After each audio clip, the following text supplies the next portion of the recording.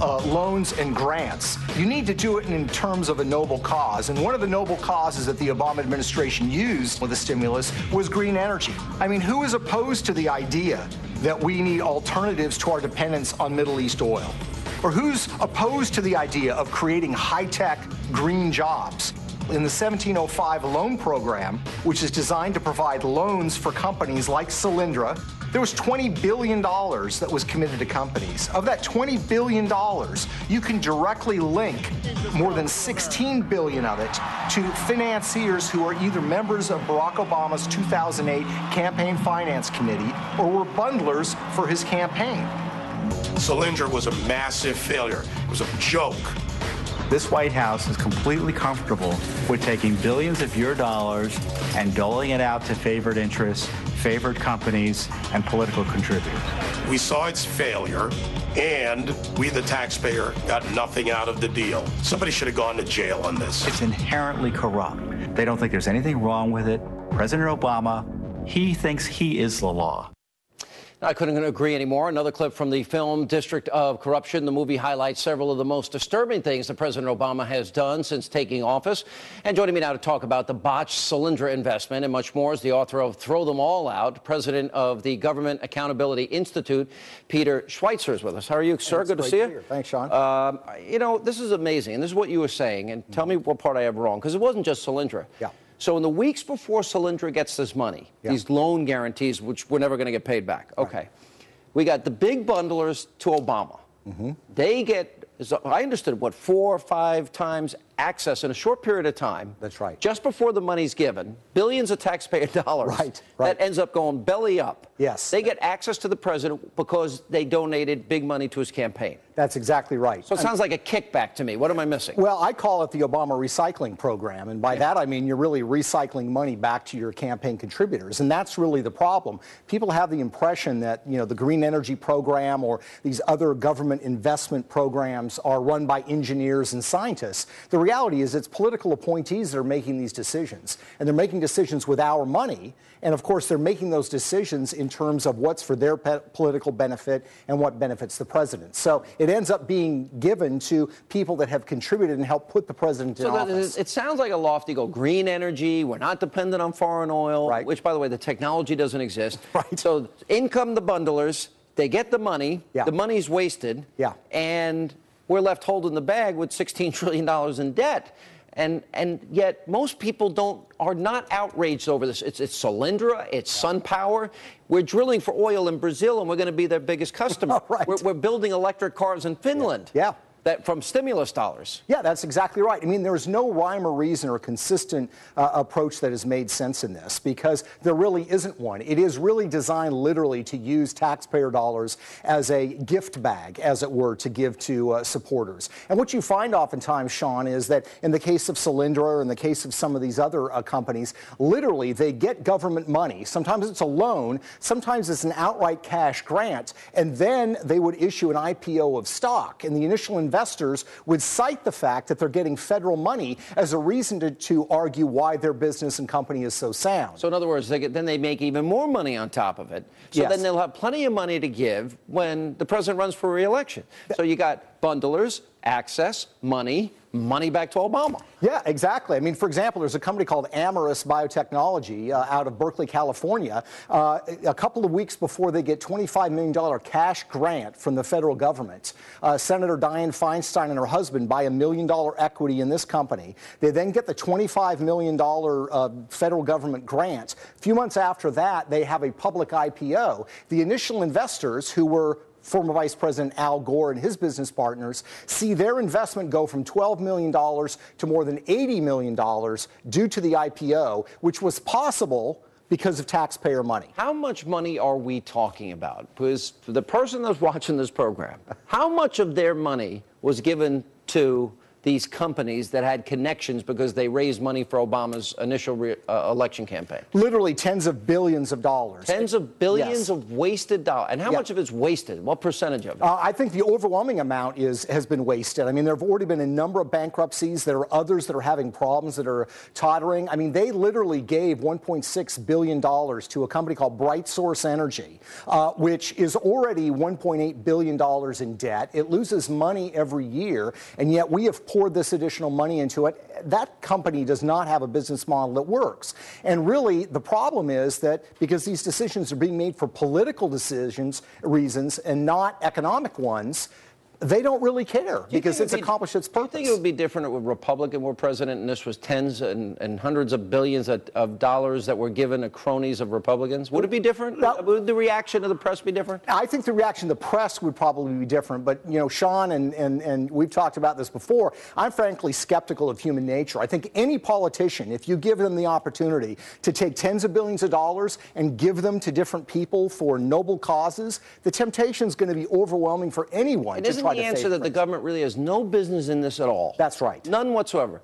So am I wrong in characterizing this as a kickback scheme? Not at all. Am I wrong in saying that it is a double kickback? Not at all. I would say even more than a double kickback. We actually looked at the numbers, the amount of money that these bundlers raised for the president's election in 2008, the money they got back in taxpayer money. They got a heck of a return on their investment, Sean. For every dollar they raised for President Obama, they got more than $21,000 of taxpayer money. That is a massive kickback.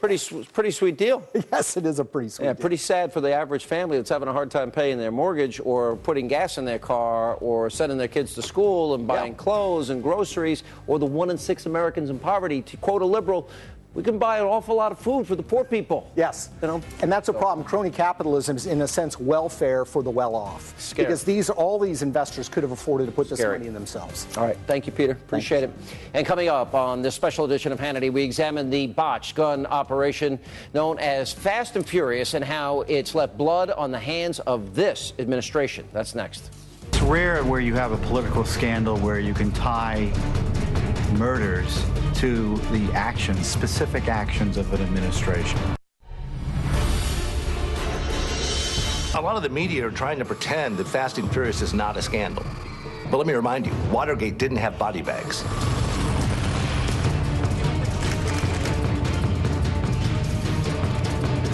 It's rare where you have a political scandal where you can tie murders to the actions, specific actions of an administration. Operation Fast and Furious was the most ill-conceived law enforcement operation I've heard of in my lifetime.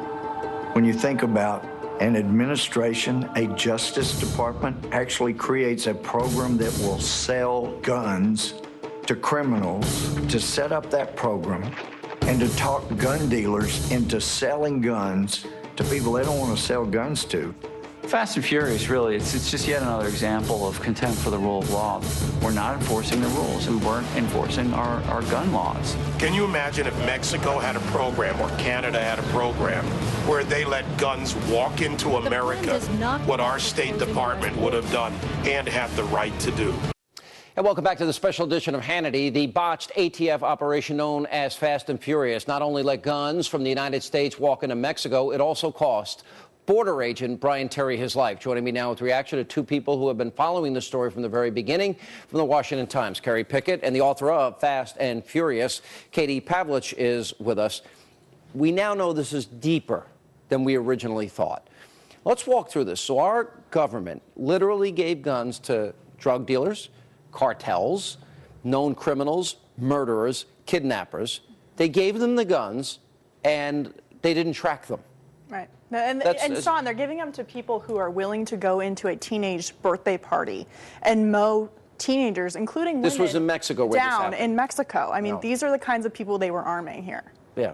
And unfortunately, we're also seeing is our Justice Department, who just simply does not want to take responsibility. They figure that since the IG report came out, and they said, oh, well, gee, you know, Eric Holder, he's not being held responsible.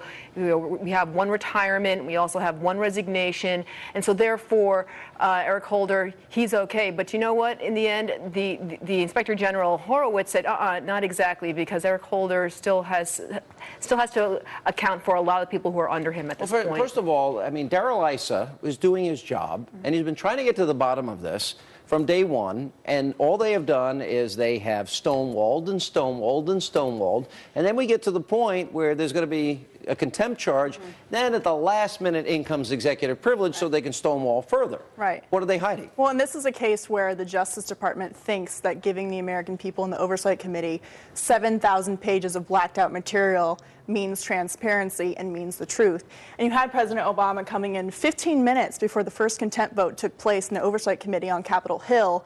And you have Eric Holder and President Obama continually saying this was a low-level, rogue operation. Well, if that's the case, then why was executive privilege necessary? Exactly. And they also said they had great skepticism, the IG report, in terms of what Eric Holder knew or didn't know, because in their words, everybody around him knew. They find it a little bit, difficult to believe he had no knowledge of this at all. Right. And if you noticed, the IG also mentioned that the Justice Department was not forthcoming in giving out materials that the Congress wanted. Gee, what a shock. But when you have your own Inspector General mentioning that to you, saying, look, the Republicans and some Democrats as well were being very upset about you not giving out materials. They're not imagining this. Then obviously there's something wrong going on in the Justice Department. Right. And it goes all the way up to the White House. I mean, the IG also said that the White House wasn't cooperating with the Inspector General's investigation at all. Kevin O'Reilly, who was on the National Security Team, was getting emails about Fast and Furious.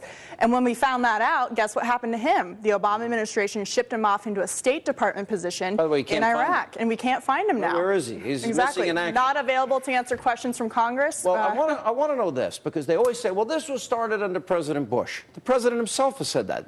That's a lie. Explain.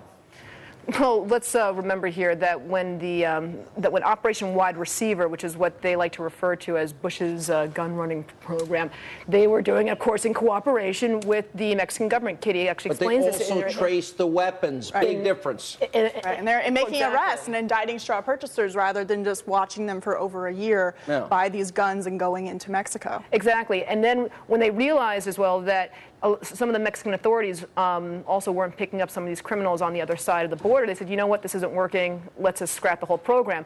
But then, of course, when Obama's administration started it up, they just, of course, weren't tracking them. They figured, gee, these chips aren't going to be working in these guns, or these tracers aren't going to work in these guns, so let's just let them go.